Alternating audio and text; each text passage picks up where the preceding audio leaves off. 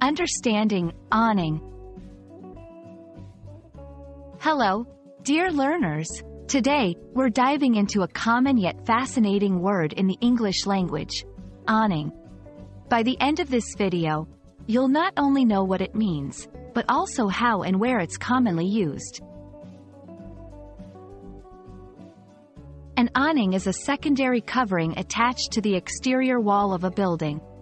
It is typically composed of canvas, polyester, or other materials stretched over a light structure of aluminum, iron, or steel.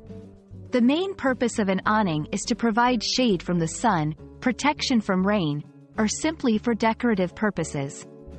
Imagine you're walking on a sidewalk during a sunny day, and you see a shop with an extended roof-like structure over its entrance or window.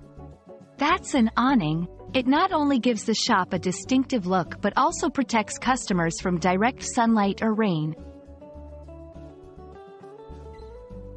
Awnings can be seen in various places. 1. Shops and cafes. They can be seen outside shops, especially those with large windows, to prevent the sun from directly shining in. Cafes might also use them to cover outdoor seating areas. 2. Homes.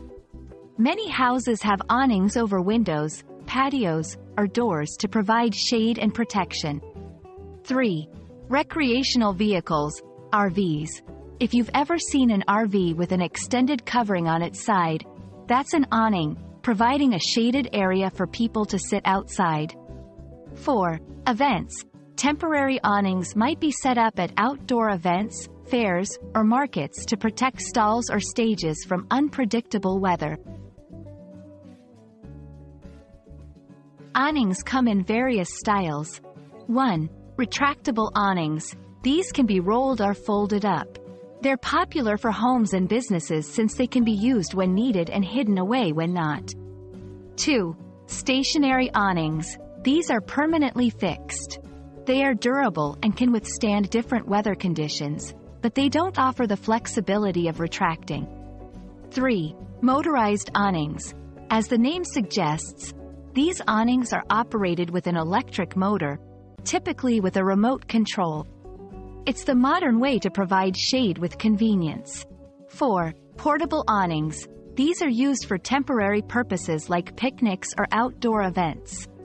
They can be easily set up and taken down. We hope this video shed some light on the term awning for you.